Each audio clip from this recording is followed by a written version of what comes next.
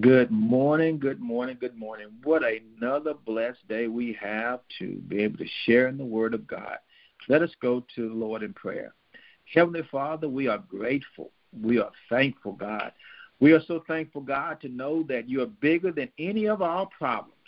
And because you're bigger than the problems that we may have, God, we thank you to let us know that all our problems are small. Bless now every listener this morning, God, as they continue to seek you early and as they continue to believe and trust your holy word.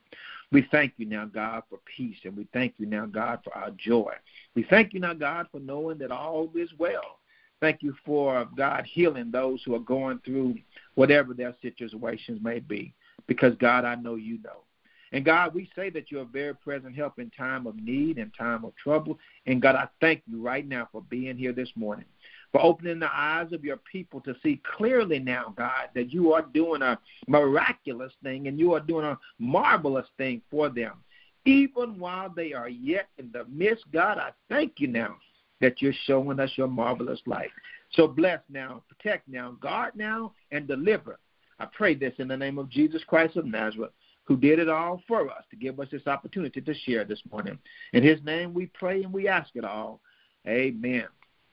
Today we want to look at strength for today, to encourage us to hang on in there and to encourage us to know that God has a perfect will for us and how he wants us to live and what he wants us to do. The Bible reminds us in the book of Romans, 12th chapter, verses 1 and 2. And the Bible says, I beseech ye, therefore, brethren, by the mercies of God, that ye present your bodies as a living sacrifice, holy, acceptable unto God, which is your reasonable service. And be not conformed to this world, but be ye transformed by the renewing of your minds, that ye may prove what is that is good and acceptable and perfect will of God. Just want to share with you that God's will is for us to be holy. And not only does God want us to be holy, but he wants us to live in a way so that our holiness expresses our love for him and it is acceptable unto him.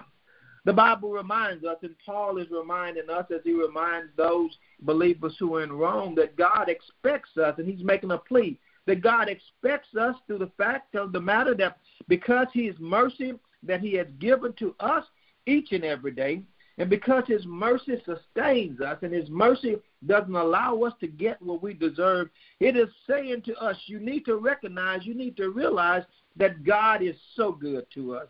And because he is so good to us, and he said, and the scripture reminds us about being a living sacrifice. The Bible teaches us that long ago the priests would have sacrifices, but they would be dead animals. They would be brought up, and after the end of their sacrificial coming to be represented, that was the end. But this scripture lets us know we are living, and God wants us to rejoice and to be happy, and he wants us to live in a way that represents who we are. And as we live as a way that represents who we are in Christ Jesus, it represents holiness. And our representation of holiness should represent the fact that we show the world that we are children of the Most High God. Well, what is Paul trying to get them to see? This morning he's letting them know that you are in this world, but you're not of this world. See, you don't have to act like everybody else. You are peculiar people. Remember that we're different from the rest. And as we're progressing through life and through life situations, he's saying, God, I want your whole body, your whole self, nothing missing. The enemy is trying to attack him. The enemy is trying to disrupt. And the enemy is trying to get us away from God's plan for us. But God has a plan that's pleasing and it's perfect. God has a plan for us that allows for us to rejoice in the midst of it. And as we sacrifice, it's saying, since Jesus died for us, we can live for him. We can live for Jesus today, knowing that all of our worries and all of our cares and all of our situations are caught up in the price and the sin debt has been paid in full.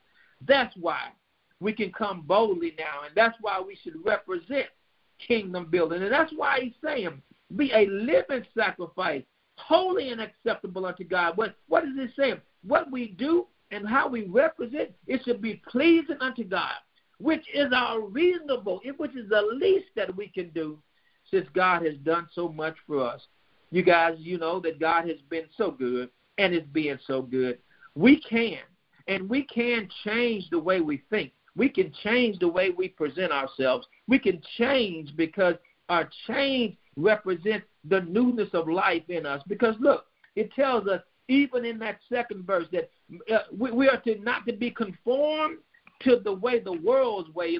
We're not to be copycats of the world. We're to be different from the world around us. Now, I said earlier, they can see us as different, but I want to encourage you now, the way that you can change and not be conformed to the world, and it says about changing your mind. You can change the way you pray. You can change how you communicate and speak with God, which will change how you think. You can change in your reading. You can read God's word that allows it to go through the innermost parts of your body. And as you read that word and as you reflect even on that word, it allows for us to grow. And I had one pastor friend of mine, our pastor, to grow and to glow. And that's what God wants for us to do. He wants us to glow and grow. But he doesn't want us to be a part of this world, this present age and present day way of thinking. He's saying to us this morning that we can change, and we should change it, and we should be about transformation, and we should be about renewal, and we should be about meditation, which reveals God's will in our lives. When we spend time with God and when we meditate on his word, and we find the joys of God and the blessings of God as we meditate. I want to encourage somebody this morning that the Holy Spirit in us, because we are changed, it will redirect us. Not only will it redirect us, but it will re-educate us. And not only will it re-educate us, but it will renew us so that we will be able to do the will of God, and we will know that his power and his presence is all about us. See, it said to prove that. See, proving is showing that there's something about you now that's different than it was before. And see, I want to encourage you now, as changed believers with a changed way of thinking. You and all of us, we're grateful. And we should be grateful for the victories that have been won. We should be grateful that God has given us this morning to be able to shout even hallelujah right now in the midst of everything that may be happening. I want to encourage you now as you progress through life and as you are renewing your mind and as you are changing the way you think and as you are approaching your situations differently, because God allowed Jesus to die for us. He wants us to represent as kingdom builders right now. He wants us to know that no matter how it looks, things are always going to change. And I want to encourage somebody, even in the scripture it tells us, it says, and this is 2 Peter 3:9, the Lord is not slow in keeping his promises, as some understand slowness. Instead, he is patient with us, not wanting any to perish, but everyone to come to repentance. I say to us this morning, because God wants us to come to repentance and because he wants all of us to be saved, we can live and we can do the will of God by studying his word, by reading his word, by reflecting on his word, by, even as we say, meditating on his word, and watch God do what he does. He will change, he will turn around, he will make things to work out for our good. So I just pray this morning that as you recognize and as you understand that we are different, we are peculiar, we're not like the rest of the world. We are a living sacrifice. Live out God's purpose in your life is that we live holy and that it's acceptable unto him. Heavenly Father, I thank you now for your word. I thank you for your people. I thank you for this day. I thank you now, God, that we are living sacrifices. People can see who we are because we represent kingdom building. For it is in the powerful and the penetrating name of Jesus Christ of Nazareth, we pray, we believe, we declare, and we decree. In Jesus' name we pray. Amen.